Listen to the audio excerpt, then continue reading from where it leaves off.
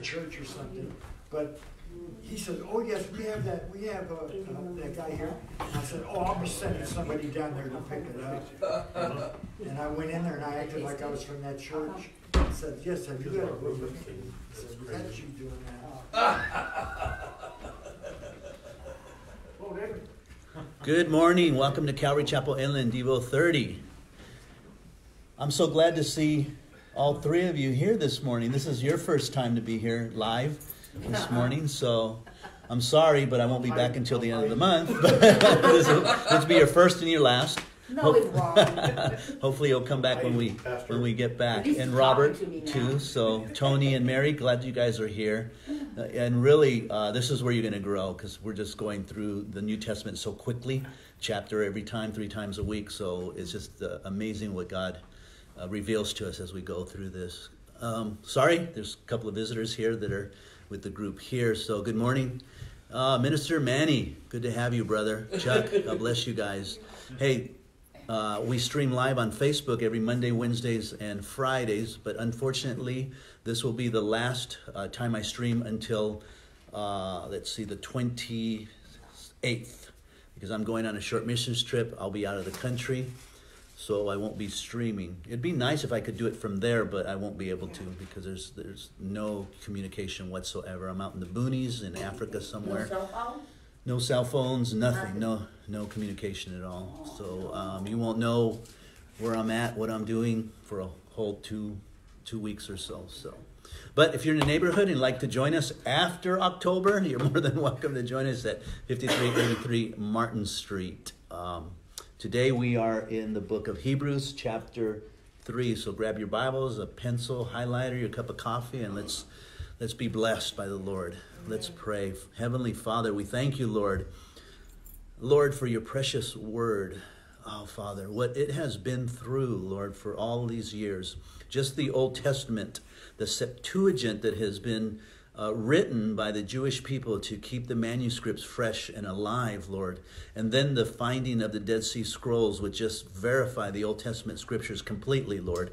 Everything that is there is there. There are no errors. There are no discrepancies, Father, whatsoever, Lord. And that's pretty amazing when you compare all of these documentations. And they have these documentations in some museums, Bible museums, with so much more documentation. So the evidence is there. And then, of course, Lord, the New Testament, which we have thousands and thousands, I think over 5,000 copies of the New Testament. That's more copies than Aristotle's history, which is amazing because we'll receive that quickly, but the Word of God not so quickly, though we have so many more copies, and again, no errors, Lord. And I thank you, Lord, that you have opened up our eyes to understand that the Word of God is not a bunch of men getting together and writing down some stories, but Lord, it is inspired by the Holy Spirit. And Lord, you have opened up our eyes to see that this is a letter in one whole book form, written to mankind from God himself. And we thank you, Lord. And as we continue to study, Lord, may you encourage us today, Lord. In Jesus' name we pray. Amen. Amen. Okay, Hebrews chapter 3. Hebrews chapter 3. So let me just kind of recap here rather quickly. We don't know who the author is of Hebrews. I lean towards it being the Apostle Paul, because Paul seems to have most of the credentials of understanding and knowing the Old Testament, being a Pharisee or very religious man. We know Paul was a studier. He's one of these guys that is a bookworm, there's always in a book, you're talking to him, he's probably got a book, reading it while you're talking to him. That's how much he just loved reading and gaining knowledge. But he was very clear that all the knowledge that he had, he considered as nothing compared to the knowledge of knowing Jesus Christ personally. And guys, really that's what it comes down to. It's not how smart you are, how intellectual you are, what a great philosopher you are, the command of the English language and all of those things. It has nothing to do with your relationship with Jesus Christ. What matters is, do you know Jesus Christ personally? Have you encountered him, and do you have a deep, intimate relationship with him? That's what matters. That is what counts above anything else. You can have a PhD in biblical studies, but not know Jesus Christ, and you've lost. So it's knowing Jesus Christ. And I tell you, Jesus Christ came for the poor. Jesus Christ came for those that were humbled in life's, in the society. I came to serve and not be served, he said. So this story is about Jesus, and Paul, if he is the author, gives us very clearly in the beginning how Christ himself is so important because he came from God himself. In fact, he is God, chapter 1.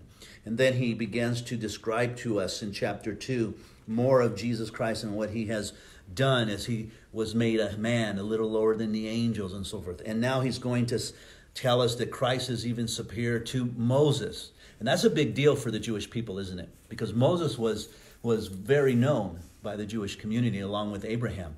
Moses was the deliverer. Children of Israel. Boy, we made a movie called Moses, right? How he delivered the children of Israel out of Egypt. And so he was one of the forefathers. He's an example to them.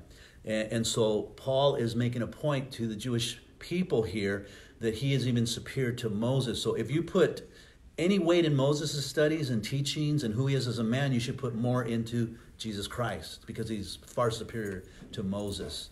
And so we're going to read a little bit about the story of Moses and Christ and what Christ did. And we're going to read the failures of Israel as Moses had to deal with those things. And the fact that Jesus came to the Jewish people, but also to the world. Though they were sinful and rejected Christ, yet he came to them because he loved the world so much that God literally gave his son to die for the sins of the world. So let's go ahead and start. Therefore, now in light of what I just recapped, holy brethren, that is separated, brethren, we are sanctified, set apart for God's work. We're not perfect. Not at all. And if you think you're perfect, you're deceiving yourselves because you're not. We're all sinners and we all fall short of the glory of God. But he says you are separated to God. So in other words, God is going to put you through the treadmill, in a sense, or through the grinder to get you to be holy.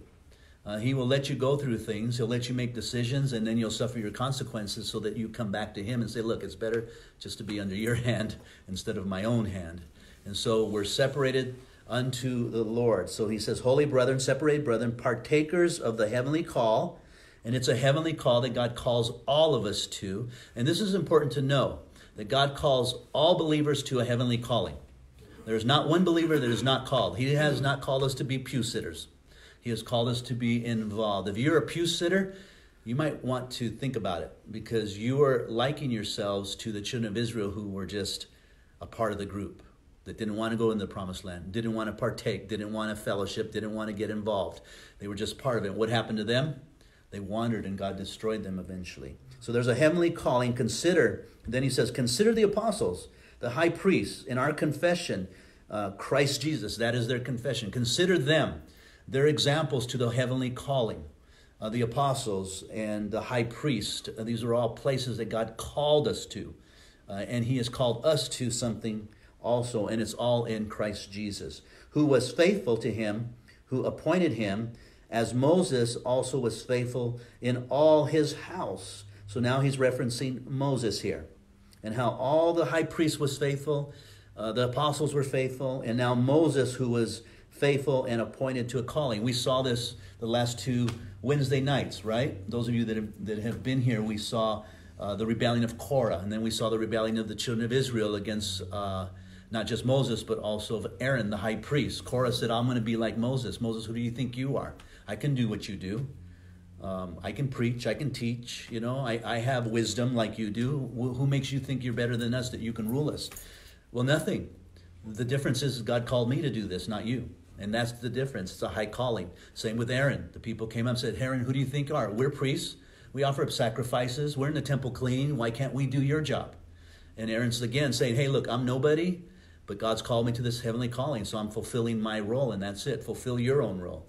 And so remember that. And so Moses here is a faithful servant. Now, I love the fact it says faithful servant. The Bible doesn't reveal the unfaithfulness of Moses, right? It doesn't reveal his anger. Remember the anger issue that Moses had? Yeah. When God says after he struck the rock one time, and then later on in time in history, God says, I want you to speak to the rock, and he went and strikes it again. And then he said, you stiff-necked, here, you want water? There's your water. And water goes, and God says, you've misrepresented me, Moses. And because you've misrepresented me, you can't go into the promised land. Wow, that must have hurt. There's always repercussions for our sins, guys. Always. and God will correct us. But it says here that Moses was faithful. Why doesn't it bring about the wrongs that Moses did or his flaws? And I think the reason is because we're viewing Moses from the eyes of Jesus Christ, right? We are looking at Moses through the shed blood of Jesus Christ, that God has made him righteous through his blood. So, he goes on, for this one has been counted worthy of more glory than Moses. Who's this one? Christ. Wow, Tony, that was great. You got it. You got it. That was Christ. That one was counted more worthy than Moses, inasmuch as he who built the house has more honor than the house. Wow. Is it the house that has honor, or the one who built the house? The one who built the house. For every house is built by someone, but he who builds all things is who? God. Boy, reference that with Colossians chapter 1. Reference that with John chapter 1. Who built this and created the world? God did. And yet we see in Colossians, Jesus created all things. And then we go back to Genesis, and it says the Holy Spirit created all things. Isn't that interesting? Sounds like the Trinity to me. Because here Paul is saying God is the builder of all things. So God is one God, three individuals, right? Then he says, and Moses indeed was faithful in all his household as servant, for a testimony of those things which would be spoken afterwards. And we still speak about him today. In fact, our society, earlier on in this century, I guess, the early 1900s, Cecil D. DeMille wrote a movie called Moses. That's how religious we were as a country back then. And then they tried to, I don't think they tried it again. Didn't they write another, not a Moses, a Noah. And boy, did they botched that up so bad. They weren't biblical at all. At least in the movie Moses, they were trying to be a little bit more biblical. The Passion of Christ was very biblical. It was very good. There were a couple of Catholicism things in there that you have to be aware of and know, like the cloth of his face, that's a Catholic thing, and so forth, but very biblical, and we've gotten away from that. But he's still spoken of, right? Moses. Everybody knows him, Moses. If you go down the street and you ask people, do you know the Old Testament guy Moses? They probably say, yeah, that's the guy that has the 10 Commandments, right? Yeah, they probably know that. So even to this day. But then it says, but Christ as a son over his own house, whose house we are, that is, we're the church, right? If we hold fast the confidence and the rejoicing of the hope firm to the end. So we're his household if we what? If we hold fast the confidence. If we continually to hold fast. Present tense. It's a continual action. And it is our choice, active voice, that we continually hold fast to the confession of our faith. And so it's not a one-time deal, guys. It's an everyday thing that you have to confess Jesus Christ as your Lord and Savior. There are times when I wake up sometimes and I don't feel like that I'm a Christian, that I'm saved, and that God even loves me. But then I just say, Lord, I confess you. You're God. You died on the cross for me. Your blood was shed for me.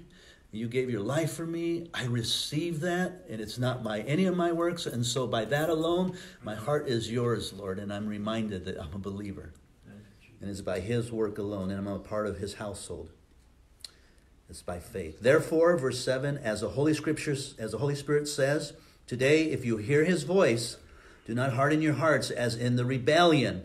And he's still calling men today. Someone might be listening right now, or be listening tomorrow, or next week, or a year from now, this message, or on YouTube, as we have a page, Calvary Chapel Inland, and you can find all these devos on there. And they may be listening to it, and God is calling you today, right now, whatever you're going through, whatever struggles, whatever pain, you've been trying, you've been working hard, you've been trying to fix it, but you can't, and you won't be able to. The only one that can fix it is Jesus Christ, and what you need to do is humble yourself and surrender yourself to Jesus Christ completely and totally. He is the only way that you can get to heaven and have access to the Holy Spirit and to all the power that is available to you if you surrender your life to him. Amen. Ephesians says in 2:8, for by grace, that is favor of God, you have been saved through faith. It's through faith that you receive the grace of God. And that is not even of yourself. The faith is not even of yourself at all. So that is something that God gives you a measure of faith for. So what do you need to do? All you need to do is receive it. And as Justin would say, if Manny were to cook you the best steak of the house, which he just did this past Saturday, if he were to cook you a steak, he would put the steak right there on the plate. He'd cut it up for you into little bite-sized pieces. He'd grab a fork, and Manny would put it right to your lips, and he'd shove it into your mouth. He'd touch your tongue, and then he'd expect you to do what? Chew it. And that's all we need to do is chew it. And that's all God expects from us is to chew it. And he gives us the faith to say, I'm going to chew it. I'm going to receive Jesus into my heart. That's how easy it is. And then begin to pray, Lord, now change me. Help me to surrender to you. Fill me with your Holy Spirit. Now he says, do not harden your hearts as in the rebellion. Now he's going to describe that rebellion that took place in the Old Testament. He says, in the day of trial in the wilderness where your fathers tested me, proved me, and saw my works 40 years. Therefore I was angry with that generation and said, they always go astray in their what? Heart. It's a matter of the heart. It's not the action. The action is a result of what's in the heart. And the writer here is saying, look, those in the Old Testament, their hearts were evil. They were wrong. They were fearful. They didn't trust. They didn't have faith in God. They didn't believe that he would take care of them. They didn't believe that he'd give them victory over the promised land. And so they wandered for 40 years. And it was all a heart issue. All our issues are the heart. How can a man change his heart? He can't. How can we make our ways good? We can't. It has to be the work of God. But what we can do is realize that our hearts are wicked. Realize that we're sinful. Proverbs, 28:17 or 14, somewhere around there, says if a man conceals his sin, he will not prosper. See, we need to reveal our sin and say, Lord, I'm a sinner. Lord, I struggle in this area, and I need you to change my heart. And then wait for the Holy Spirit to change our hearts. And they have not known my ways. Now that is interesting because he's giving us insight to those Old Testament Israelites. They didn't know God's ways. That's why they wandered. See, children who know God's ways have faith. They have trust because they know him. Oh, they might struggle, and the flesh and the weakness of that flesh and the emotions that are there might flare up. And Paul said it, the things that I know I should not be doing, I find myself doing. That means his flesh. Now, he's in an emotional state there, right? Because he's like noticing that he's not being obedient to God, that he's not walking in his ways.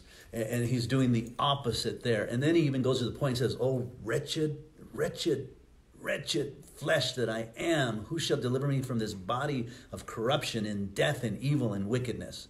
And then he points to Jesus Christ, chapter 1 of Romans 8. That it's Christ Jesus, for there is no condemnation who are in Christ Jesus. That's it. There is no condemnation in Christ Jesus. So we have a flesh, the emotions, the feelings that we need to crucify. We need to push away, we need to murder, we need to do whatever we do to distance ourselves. And if these children of Israel would have said, that's our flesh, that's our fear, we're not going to give into it, we're going to walk into the promised land. And we're going to take it. And we're going to trust that God's going to give it to us. That's how a Christian walks, in spite of how he feels. Read Paul's testimony in Corinthians, 2 Corinthians, where he talks about being perplexed and pressed in and destroyed and all of these things. That's not an easy life. Not an easy life at all. And yet he never lost hope. He still believed in God, though he was there. He even said, even if I'm hopeless, but yet absent from the body is present with the Lord. And we know that as children. So the reason that we fall away, the reason that we turn around, the reason that we're not effective is because we really don't know his ways. Isn't that what 1 John says? If you say that you love me and yet you hate your brother, you're lying. Yeah. Because there's no evidence of you being obedient to what I've commanded. So you're lying. You don't know me. You don't love me because you hate your brother. So that's evidence of that. And so the heart reveals what's really there. And he goes on and says, verse 11, so I swore in my wrath, they shall not enter my rest. Wow. Now that's wrath, or gay.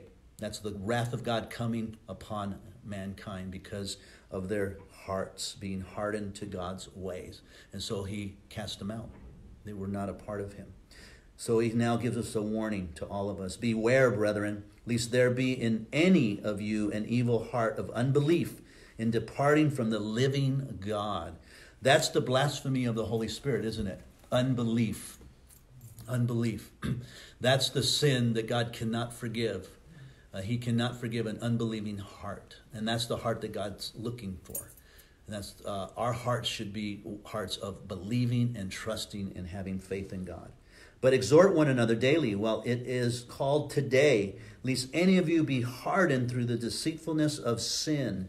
For we have become partakers of Christ if we hold the beginning of our confidence steadfast to the end. So there he goes. Second time that he says this, right? We've got to hold fast. As hard as it is, as hard as the enemy attacks, as hard as people attack, you've got to hold fast to your faith continually. And that's a reality in life.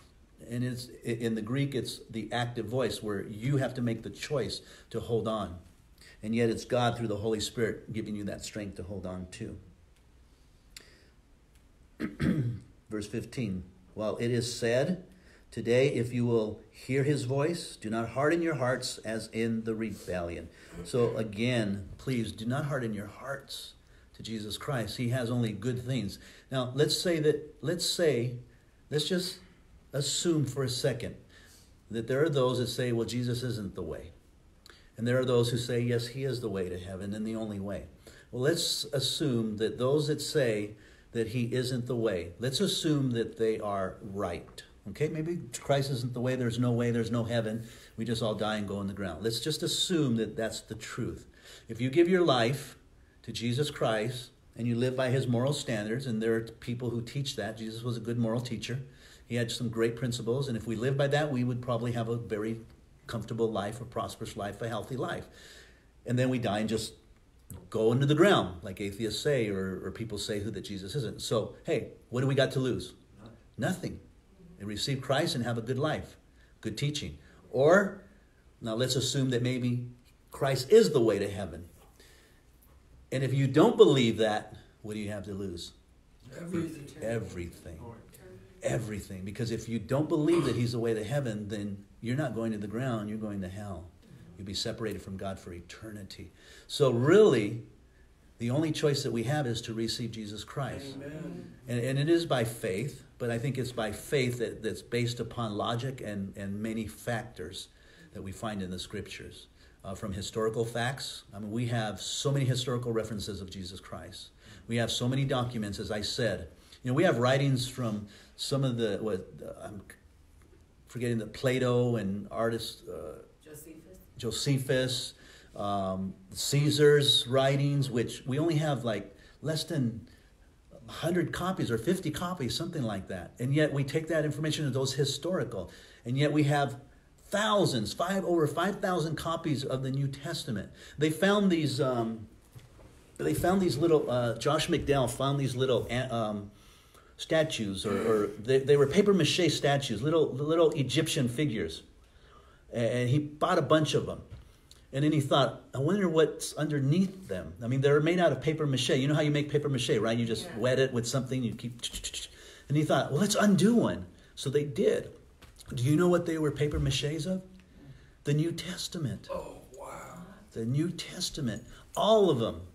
And so he said in Egypt, the New Testament was so readily available that they used it for paper maches. That's how much of it was going around. That's historical evidence to the New Testament existing at that time. It's just amazing what we have historically.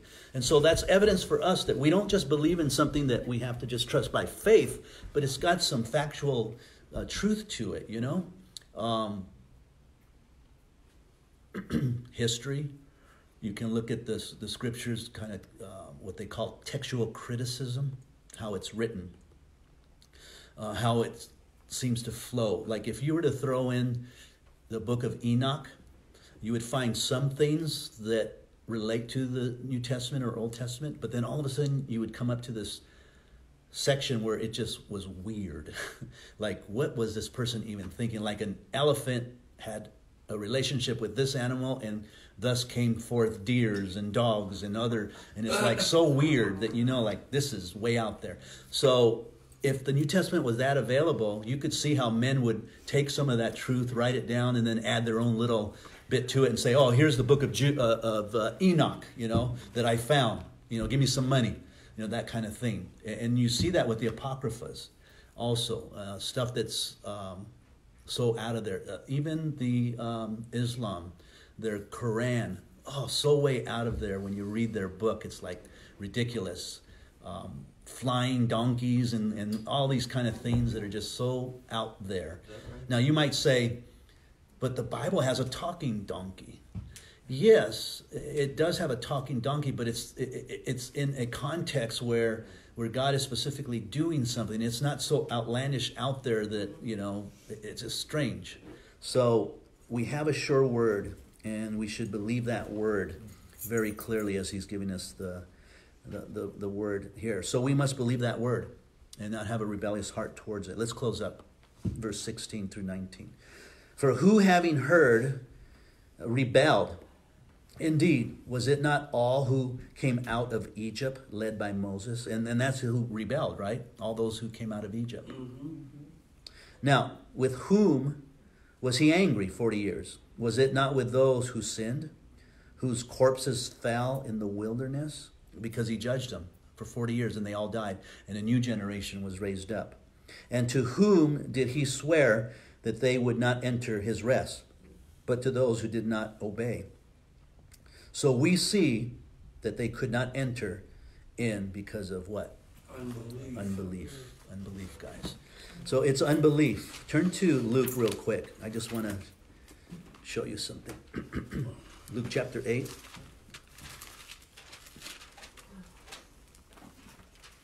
Verse 11, this is a parable that Jesus gave. He said the seed is the word of God. You remember the seed that went out, the sower went out to sow the seed and sowed some, and it fell by the wayside. He said those that fell by the wayside are the ones who hear.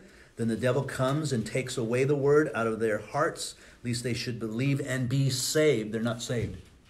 They hear the word, then they go away. The devil rips them off and they're not saved. But the ones on the rock are those who, when they hear, receive the word with joy, and these have no root, though. And the word it's not that it's no root, it's no foundation at all. It's not even clinging. It's just a plant in the ground. And it says, who believe for a while, and in time of temptation fall away. So they fall away, and they're not saved because of temptation. Now, the duration of time here, it's unlimited. So it's not immediate. It could be a year from now, 2 years from now, 10 years from now, to fall away, or 50 years from now. And we've seen that. Billy Graham used to have an assistant pastor, served him for a long time, and then all of a sudden he wrote a book, There Is No God. Wow. So something happened there. And from what they understood, that he had a lot of questions that he should have asked earlier on in his life. Some basic, simple questions about the Bible and who God is and so forth. So it's interesting that there's no duration of time. Then it says the one that fell among thorns are those who, when they have heard, go out and are choked with cares, riches, pleasures of life, and bring no fruit to maturity. So they may be saved, but there's really no fruit there. And there's no maturity in their life. But the one who fell on the good ground are those who, having heard the word with a noble heart and a good heart, keep it and bear fruit and with patience. See, they keep it. That's the difference. And James said the same thing. Be doers of the word, not just hearers only. Otherwise, you deceive yourself. So there has to be fruit. You have to be obedient to God's word. You are justified by Christ alone. And then the sanctification process begins, where now you are walking in obedience to God, and God is helping you to walk in obedience. You fall, you stumble, but you get back up and continue to walk in obedience. And when we are faithful to continue and endure through that process, then comes glorification, when we're in heaven and it's all over and we live for eternity. So this will be over soon, guys. Maybe sooner than we know. Amen. But it will be over, and we will be in heaven. As Paul says, absent from the body is present with the Lord. And all our troubles and cares will be done away with. Oh, I can't wait for that day, Lord. Come today, right now, Yes. Lord. You got 10 seconds. Let's go. Let's pray. Father, would you come back now, Lord? Maybe you're waiting for us to pray and be in agreement here, Lord. Lord, begin the end, Lord. We pray, as Paul said in Thessalonians, that the end has already begun. And we're at the last days, Father, and we see that. Lord, I pray your word went out. And I pray those that are listening, Lord, with unbelieving hearts, that they would turn from their ways and turn to Jesus and receive him as their Lord and Savior by simply saying, Jesus, come into my heart. I agree, I'm a sinner. I have messed up, and I continue to mess up, and I just have no control of my life whatsoever. It's out of control. I believe the lies. I need you, Jesus. Come into my heart and be my Savior. I receive you, and now fill me with your Holy Spirit. In Jesus' name I pray. Amen. Amen. God bless you guys. Have a wonderful, wonderful weekend. Worship the Lord. And we will see you the 25th, 6th, 28th, which is a Monday of October.